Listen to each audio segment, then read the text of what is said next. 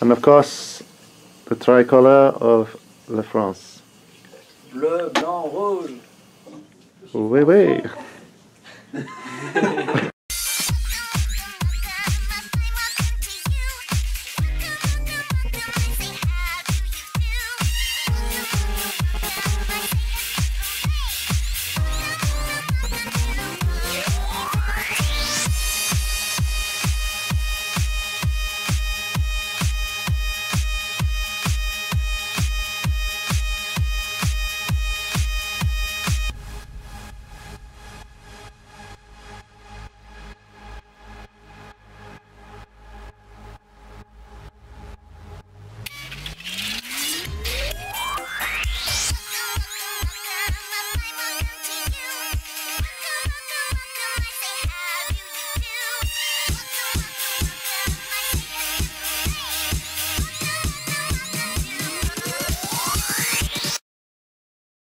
Pony, and welcome to my tea chunk video where I keep these videos short as possible.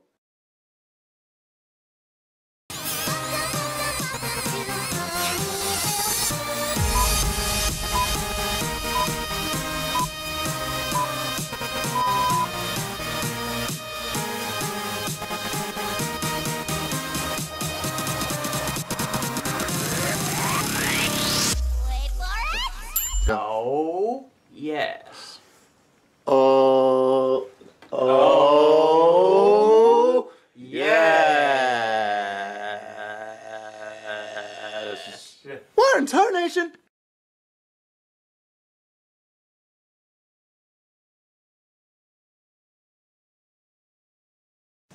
I am back in my hostel and I am joined with some French bronies. This is Simon. Bonsoir, Simon. Bonsoir, hello. Good evening. How did you become a fan of My Little Pony? First, I discovered Doctor Who a few years ago. And after watching Doctor Who, I fell on Discorded Wolves Tumblr. Okay. I like it. I started watching a few episodes every now and now. I cut back on all the seasons during the summer break. And then when I entered engineering school, I met Quentin. Quentin, yeah. And then, yeah, I started watching more, discussing. I learned about the fandom. Yeah. Did you start from season 1 or? I started back, I think, during when season 4 was released. I started watching. From where, sorry? I started watching during season 4. All right, yeah. That's where I came in, about season 3, season 4. Right. Yeah. So.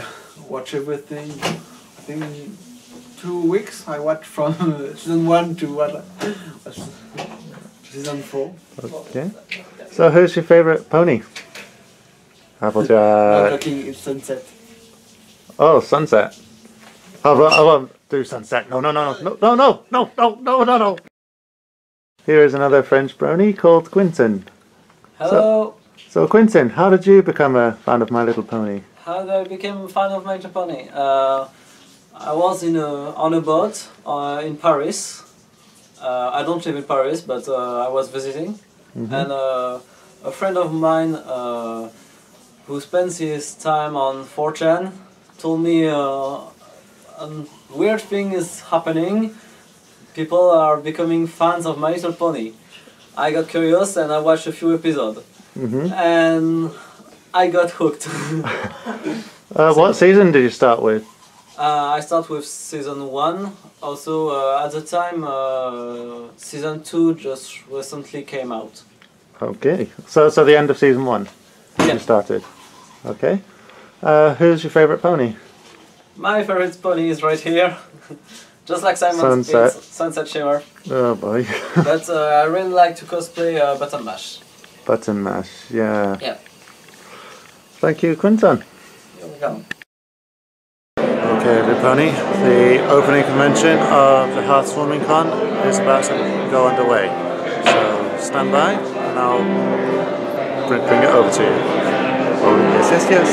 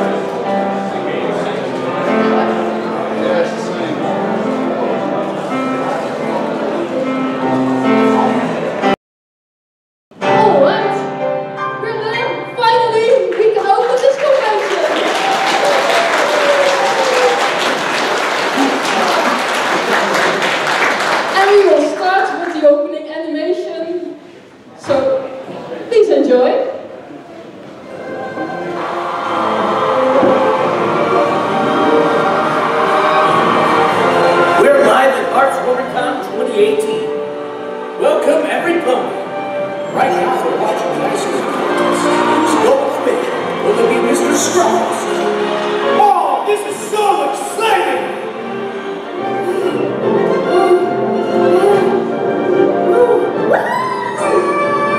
Oh wait, who's that? It's Glace and Ember! They're fastest left. But will they make it to the finish line before? Look, it's Mika! It looks like he's going to reach the finish line before Glace and Ember. Or will he catch up and steal the spot? Nope. Help me, Glace. We need to skate together. I can't. I'm going to crash. You can do it. How could this happen to me? And the winner is Big Man! What are you doing, Glace? You're supposed to show off when everybody's watching us. How about we skip this embarrassing scene? Right, let's reprogram the system. Welcome to Hearth 2018! Woohoo! Host Pony Ember at your service! I will be giving you a quick tour and introduction of what we got in store for you this weekend. Oh, I know what's in store. Take a look at all those vendor tables. At the vendor tables, you'll be finding all the pony goodies you'll need. Posters, prints, merchandise, brush mold, What's a Russian? buttons, clothes, scarves, plushies, and all kinds of pony things. Oh, look, it's me. Sister. Sisterhood. Sisterhood. Your singing is great! I'm sure everybody is enjoying themselves with your voice.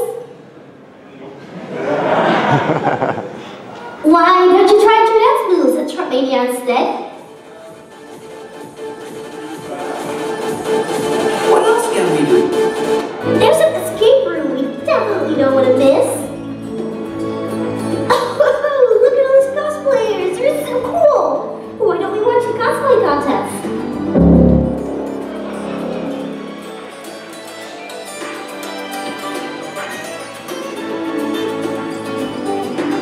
Ah, lemonade. No, Grace, that's cider! And remember, you're not old enough to drink. What's the mystery event? Why don't you come and see? Anyway, there's a lot of more things to do. There will be a lot of different panels, competitions, workshops. Oh, and check out all those awesome community guests in your cookbooks. I'm gonna attend the signing session. Yes! Ellie Ray had to see the voice behind Miss Main, and Peter Mew, the voice behind Big Mac, will both be here. Isn't that like the coolest thing ever?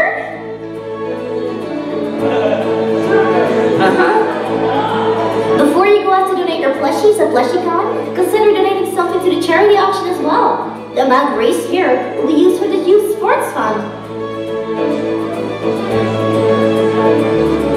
I've got fur in my face! Kenny says the voice acting panel is about to start. I gotta go. Bye. But please, alright, I suppose it's time. I hope you'll have a blast at your favorite convention ever! Bravo to all of you! Bro, who, And Vamba? we're off. Ooh, I really want to go to the 18 plus event. To drink cider, I mean.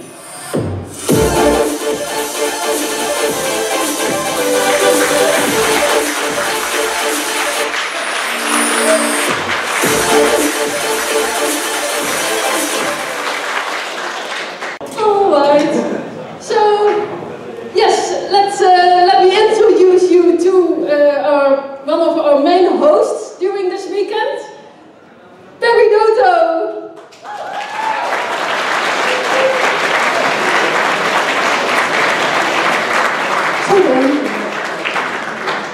Thank you. And a big applause for Melanie, please.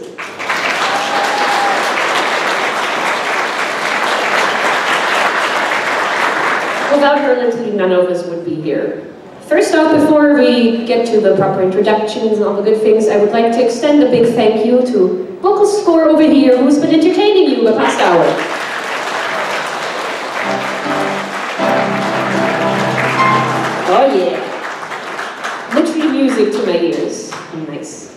Alright, welcome to Hearthwarming Con 2018. I'm excited to see what's going on. There's a lot of things going on actually. If you've taken a gander at your convention guides already, you might have seen there's so many things. We're going to tell you about a few of them, just in brief summary to make sure that you're not sitting here for the next 3 hours, because there's so many things, workshops, panels, vendors, so many things you could do. And before we get into all of that, I want to make sure that you know what some of our especially nice things and people are. Because the people at Hearthwarming Con have worked hard to make sure that you have a very, very splendid weekend. And some of the people involved in that are going to be around in panels and autograph sessions and more. And I want to make sure we say a proper hello to them. So, they first give a nice yup to Peter Neal. Yup.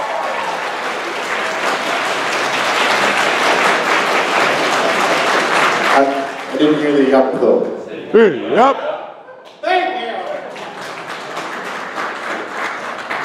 And he didn't come alone. We have a second special guest, the absolutely wonderful Ellie Ray Hennessy.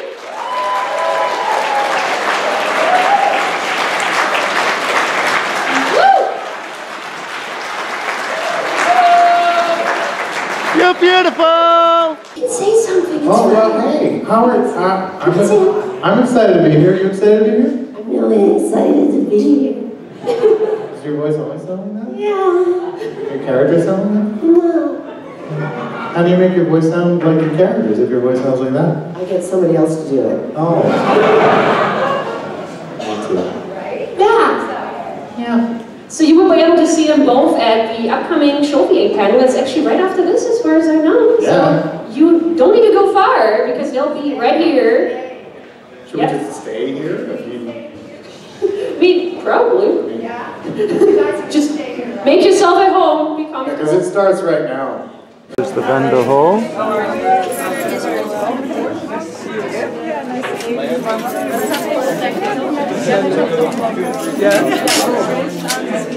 Location this time seems to be a lot bigger.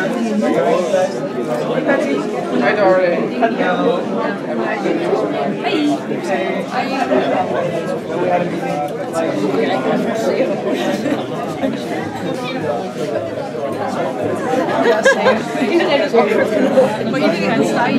Hi. Hi. Hi, what's your name? Sorry, Vilika. Vilika?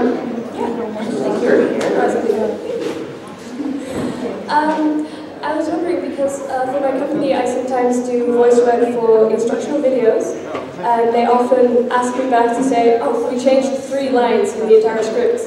Can you do them just completely context free? Do you deal with those sort of edits as well? Rewrites, you mean, in the middle of a report? Yeah. Yeah, we do that. Sometimes they'll change things after the fact and bring you back in and you have to do that. We can call that pickups. So yeah, we do that pretty routinely. Like for the My Little Pony movie, for instance, I had 4 or 5 sessions to do, you know, ultimately what amounted to about 10 lines in 4 different voices because they kept changing something or adding something or whatever.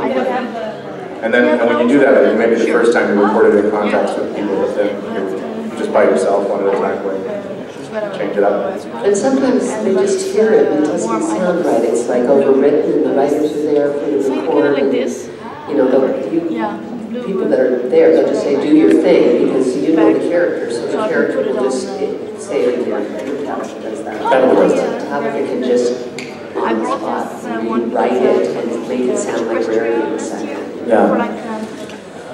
I know I've done a couple of these Barbie movies as well, and they actually have written like 4 alternate lines for almost every line in the movie. So you go through it once with the A choice, and then you go back and pick up the B and pick up the C. So it's like, it's very disjointed in terms of how a recording session works. But yeah, I mean, you have to come up with that stuff all the time. I gotta buy it right now.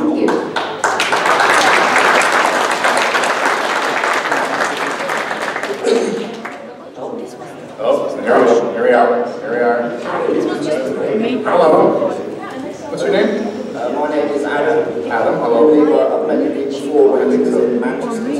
Yeah, how are you? I'm alright, thanks. I think my question to you is, When you was reading the script, the episode, Rubber, Social, how did it feel when you realised you was going to I loved it. I thought it was great. I really liked how Dave wrote that episode to make the drag choice not be a joke, right? Like everybody just saw him in drag and went, okay, we'll see how this goes. Maybe this is what he likes now. And they just kind of accepted it, and I liked that a lot. The challenge was to try and figure out, you know, I always love this challenge in voice work where you have to figure out what a character that you play sounds like putting a voice on, right? Because you're already putting a voice on to play the character, so now your voice is putting on a voice. So it's this meta thing that you have to do. So that was the challenge for me. It was the most fun part. But I thought it was an adorable episode. Thank you very much. I really liked that the monologue. Like I love that episode sort of came up to him having to say something, which was terrific. Yeah. Well, thank you very much. Thank you. Thank you.